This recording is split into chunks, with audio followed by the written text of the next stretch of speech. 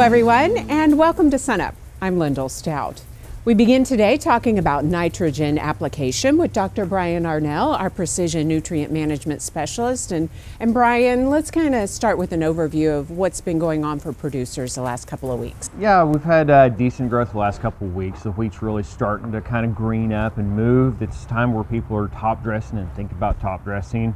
As you see right now, we had a great rain coming in, and there's a lot of producers in the northwest and central part of the state that were able to get their nitrogen on ahead of the rain. But as we move across, a lot of our state, we're still too wet to get out there.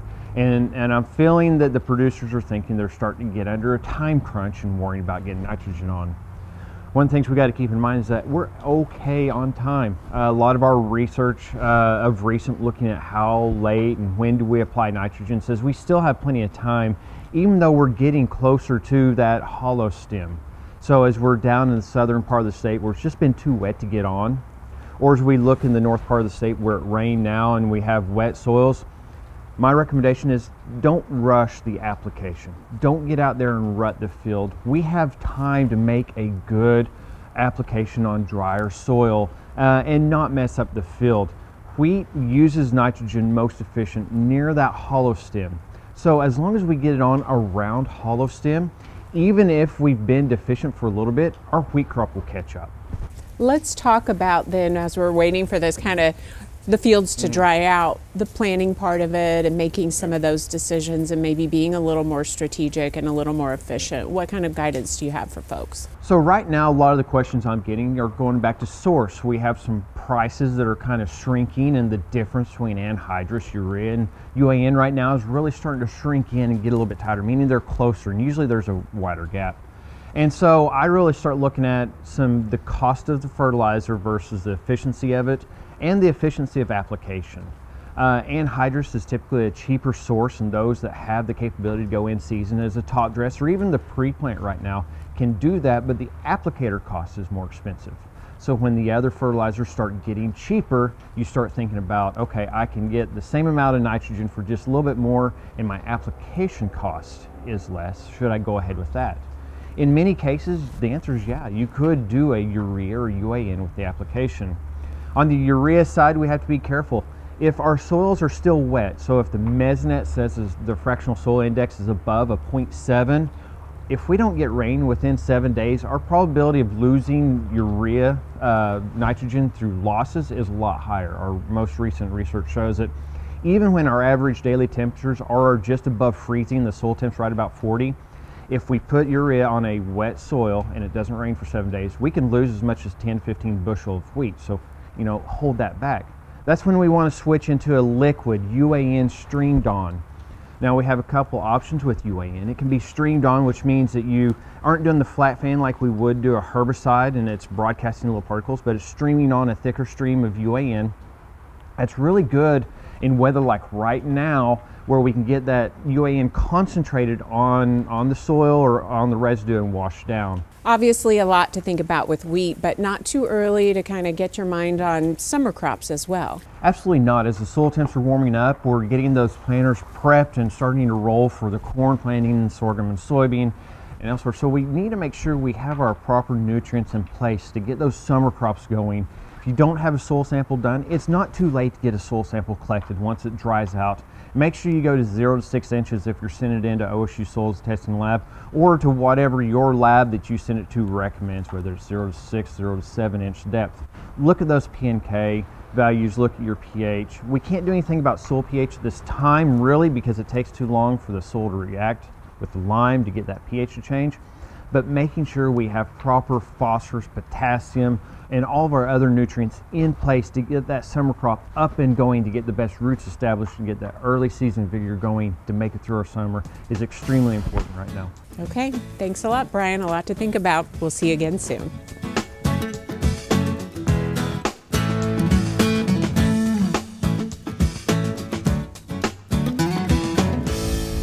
While the weather conditions in most of Oklahoma have been pretty hectic when it comes to rain and the fluctuating temperatures, Bob, when it comes to disease in most of our crops, it's been pretty mild.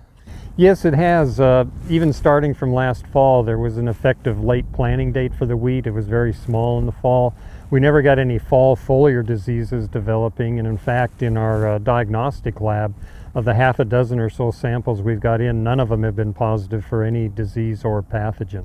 Well, going forward into the winter months, we've had, you know, a lot of precipitation in a lot of part of the state. Is it surprising that nothing's developed with that amount of rainfall? It is to some extent, because moisture usually favors a lot of the foliar diseases, and there just hasn't been any. And I think a lot of it is because of that late planting date in the fall and the wheat being small. It just hasn't developed into diseases, at least to this point in time. In regards to like the temperature fluctuation, does that have anything to do with it at all either? Yeah, the temperature, I mean, the winter temperatures are typically too cold for diseases to really get going, and that's why we look for them, because if we find some disease, then all it's waiting for is that little bit warmer temperature. And as you said, we definitely have had the moisture. But one of the things I've watched for is what's going on down in Texas. And Dr. Amir Ibrahim, who's the geneticist and breeder down at College Station, sent me a text today that said that they've not seen any stripe rust or leaf rust down in South Texas to this point in time. And if they're not seeing stripe rust down there by now, chances are we're not going to have much of it up here in Oklahoma. And that's usually how that process works. It starts down there, and then the inoculum period just moves up, right? Right. The winds, the southerly winds, tend to blow that inoculum up here to Oklahoma, and there's not much inoculum down there to be picked up at this point in time. Now, Dr. Ibrahim did not think that stripe rust would be a problem down there, but leaf rust could still come on as the temperatures warm even more down there. What type of, in regards to timing, when producers would start seeing leaf rust, when should they start being not really concerned, but just keeping an eye out? Well, even starting now, not so much for the rust, because there's not been any reports of it from Texas, but some of the leaf spotting diseases, such as tan spot and Staganospora septoria. Some of those, in fact, Josh Anderson, who's a senior associate researcher, research associate down at the Noble Research Institute, he sent pictures to me this week of tan spot in some plots that he has down there, and this is right on the Red River, so it's real close to Texas. All right, thanks, Bob. Bob Hunger, Extension Small Grains Pathologist here at Oklahoma State University.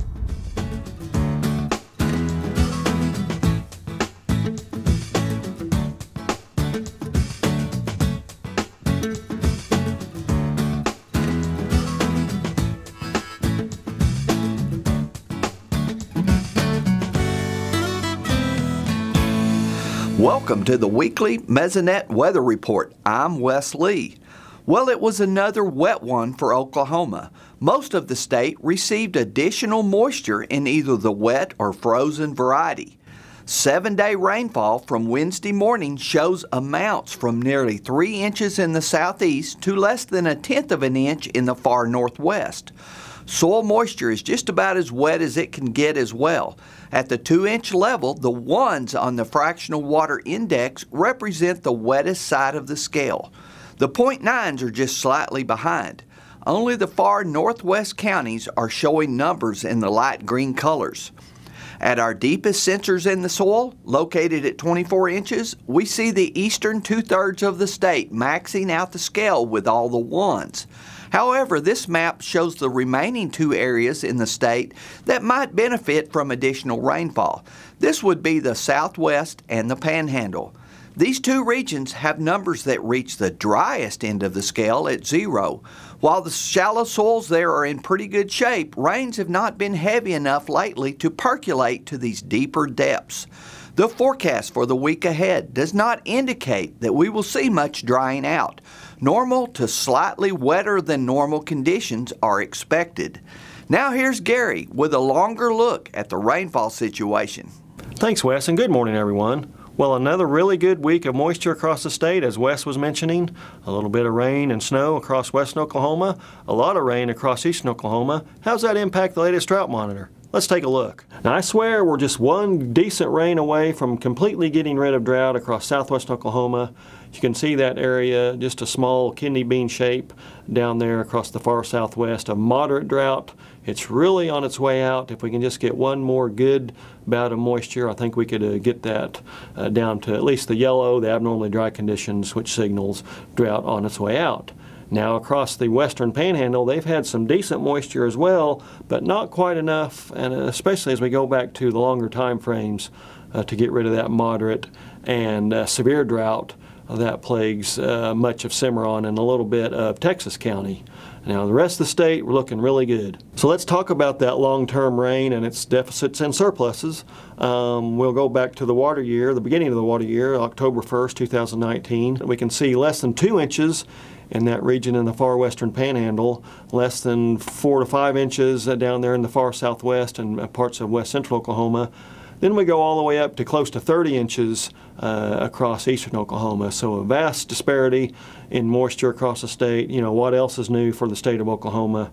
But when we look at the departure from normal for that same time frame, October 1st through the present, then we start to see the deficits. Deficits in the southwestern parts of the state from 1 to close to 3 inches. If we go to the percent of normal rainfall map, we'll take a look out there in the far western panhandle. That's close to 50 to 60% of normal for much of Cimarron County, extending up close to Texas County. So that's why we have that moderate to severe drought persisting out in that region of the state. That's it for this time. We'll see you next time on the Mesonet Weather Report. The December trade data is in, and that completes 2019. So Derrell, what's the situation for beef exports? Well, 2019 beef exports were down a little bit, about 4.4% on a year-over-year basis. We were actually down to 4 of our 5 biggest markets, so we were down to Japan, Mexico, Canada, and Hong Kong in particular was off sharply. We were still up on a year-over-year basis to South Korea, which is now our #2 market. So what about beef imports? On the import side, we were actually up a little bit, about 2%. We had been basically flat for 3 years prior to that, so it really wasn't a big increase. Again, up a little bit from most of our major sources, so Australia, Canada, Mexico, but we were off sharply from New Zealand last year. So looking ahead for 2020 in regards to trade, what do you expect and how does the coronavirus factor into all that? Well, the coronavirus recently has really, thrown a big wrinkle in a lot of these markets and still leaves us with a lot of uncertainty at this point. We just don't know yet how big a deal this is going to be. If it turns into a really major global health event, then this could be a serious disruption to markets on a longer term basis. Hopefully we're going to get a handle on it here in the next 2 to 4 weeks and start to see those impacts go away. Beyond that, beef, our expectations are for both beef exports to be up a little bit and beef imports will likely be down a little bit. We've got potential to recoup a little bit of the lost ground we have in Japan. There's lots of potential in China right now. And then on the import side, we know Australia is not going to export as much. Many of the other countries are exporting more to China as well. Yeah, you mentioning, speaking of China, so what's the situation going on with China right now? On a beef market side, China has really changed the situation for global beef markets. Beef demand in China has grown tremendously in the last 4, 5, 6 years, so much so that in the last couple of years, China is now by far the biggest beef importing country in the world. And so, as I mentioned, a number of major exporting countries are redirecting a lot of their beef into the China market. Now, the U.S. hasn't participated in that a great deal, although our exports to China were up a little bit in the last half of 2019, but for the year we were only up about they only represented about 1.1% of our total exports. So we hope to see a lot more potential going forward. We've got a little better access now with the Phase 1 trade deal, and so hopefully we'll see that grow in the coming weeks and months and years. All right, thanks, Derrell. Dr. Derrell Peel, Livestock Marketing Specialist here at Oklahoma State University.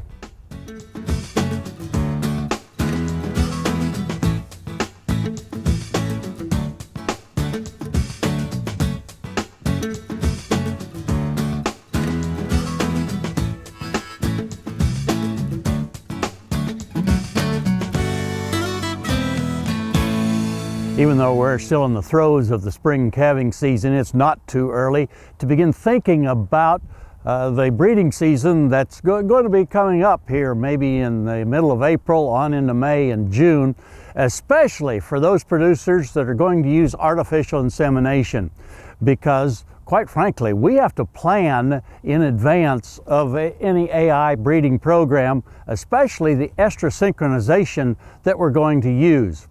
Estrus synchronization is the situation, of course, where we're going to use one or more different kinds of products, working cattle through the chute one or more times before we actually do artificial insemination. Choosing which estrus synchronization protocol we're going to use on our place is really something that takes some real investigation and some serious thought.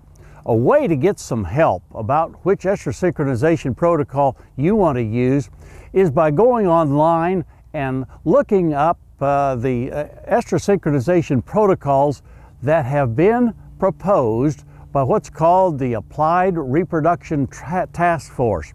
That's a group of scientists from 7 different universities around the country that all work in this area of cattle reproduction.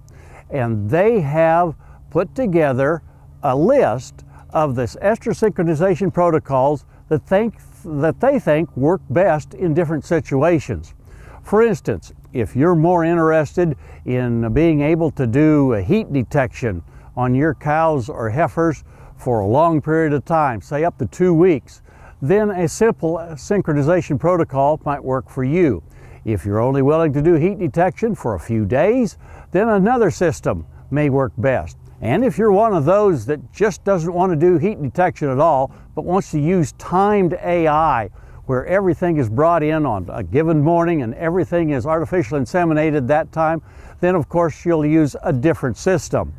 Also, they categorize the different estrus synchronization protocols for replacement heifers, yearling replacement heifers, versus those that work best for mature cows that have calves nursing on them at the time of the AI breeding. And so you'll want to keep that in mind as well. Also, if you happen to have Brahma-influenced cattle, they have a separate estrus synchronization system that research has shown has worked the best for that particular breed set. So I think if you'll go online and look up the Applied Reproduction Task Force, we've put a show link on the SUNUP website just so that you can go and look up those protocols that best fit your operation. And you'll also see some other fact sheets and some planning tools on that website that'll be really helpful to you if you're going to do AI this year. So I really recommend that you plan ahead, go to the SUNUP website, that's sunup.okstate.edu, look under show links, and go to that link and study your lesson before you do your artificial insemination this year. Hey, we look forward to visiting with you again next week on SUNUP's Cow-Calf Corner.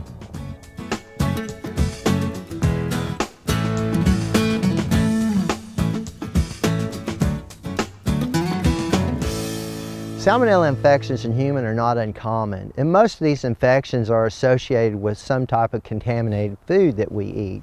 But sometimes animal contact can be the source of the infection.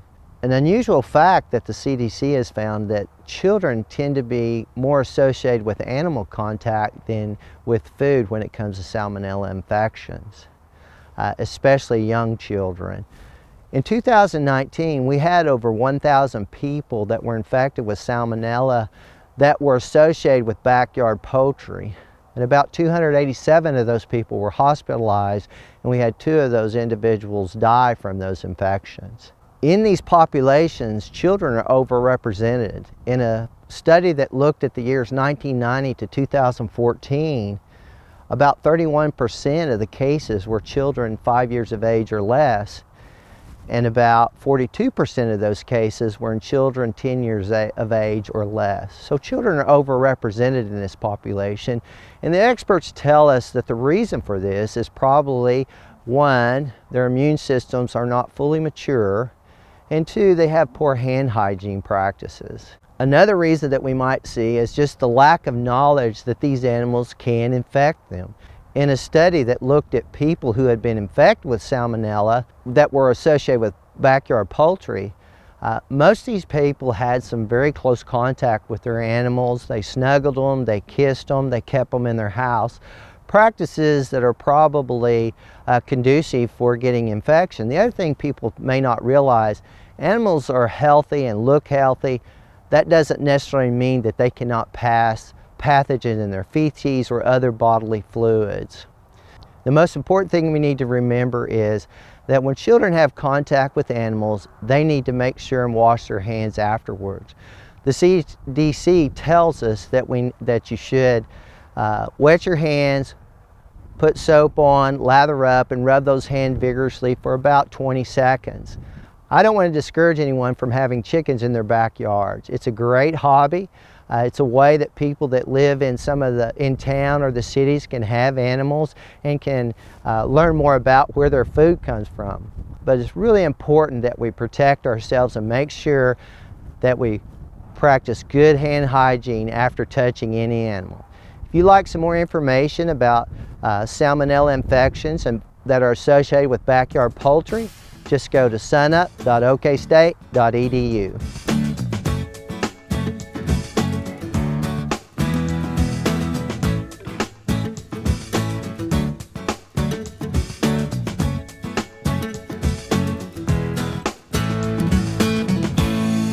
Kim Anderson, our crop marketing specialist, joins us now. Kim, let's start with an overview this week of what's been going on in the wheat markets. Well, since the end of January, not much. You got the Oklahoma price around $4.45. It's plus or minus 4 cents on price move. Now, the last half of January, we took about 20 in the last week, and overall around 45 cents off those prices. Let's talk about why exactly prices dropped. Well, the world's got too much wheat. Essentially, the 2019-20 wheat harvest is complete with finishing up in South America.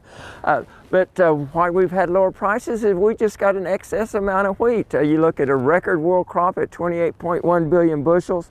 The world stocks-to-use ratio at 38.2%. The U.S. stocks-to-use ratio at around 44%. Now, if you look at the Black Sea area, those countries, the stocks-use ratio is around 9%, so we have lower prices because we got a lot more wheat. Let's talk about Oklahoma and how we compare to the rest of the world. Well, this last week, Russia sold wheat into Egypt for $239.43 a metric ton. That's about $6.50 to a bushel. If you go from Houston to Egypt, that ocean freight's around 70, 72 cents. It is lower than it was about a month ago. Houston about 20 cents in and out of that elevator, $1.20 to get it back to Oklahoma. Gets the Oklahoma price right at $4.40. That means we're competitive in that North African market, and we're really competitive in the Pacific Islands there and Eastern Asia. Any hope for higher prices? That's on everybody's mind. Well, I don't think right now we know how much wheat we got in the bin from last year's crop. The market's watching the crop conditions for the 2020 crop. Right now everything looks relatively good around the world except for Australia, but they'll be planting relatively soon, and I understand they are getting some rains there. So I don't think there's any hope in this. We may get a little rally out of it, but not over the next couple of months. We're going to have to lose a crop somewhere to get higher prices. What about protein then? Well, if you look at the protein basis in Kansas City for ordinary wheat, that's less than 11. It's 80 cents. 11% to 11/8, anywhere from 90 to $1.05. 12% $1.30, or if you get 12.6%, $1.50. So you got around a 70% premium if you can get 12.6 wheat. With all this in mind, your guidance for wheat producers? Well, I heard a big buyer of wheat, a flour miller and baker this last week, and he said what they're concerned about is protein. I think they want test weight, 60 pound plus, and they want 12.4 protein or better. Deliver that, you're going to get a relatively good price. Okay, great talking with you. We'll see you next week, Kim.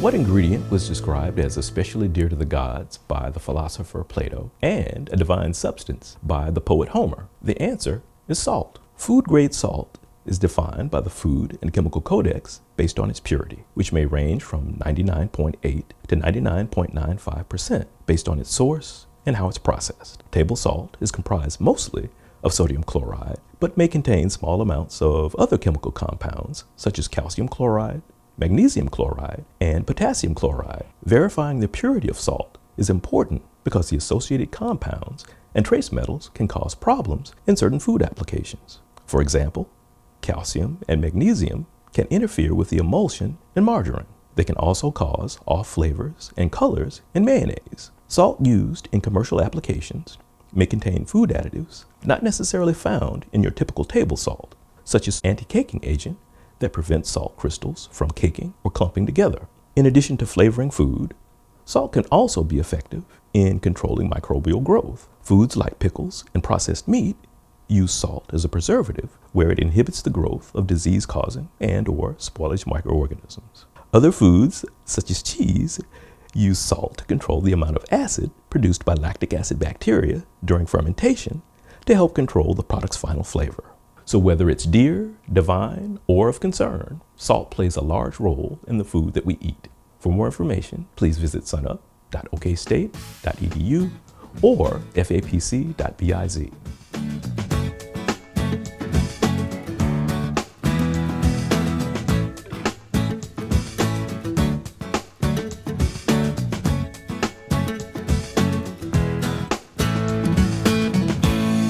That'll do it for us this week. Remember, you can find us anytime at sunup.okstate.edu and also follow us on YouTube and social media. I'm Lyndall Stout. Have a great week, everyone, and remember, Oklahoma agriculture starts at sunup.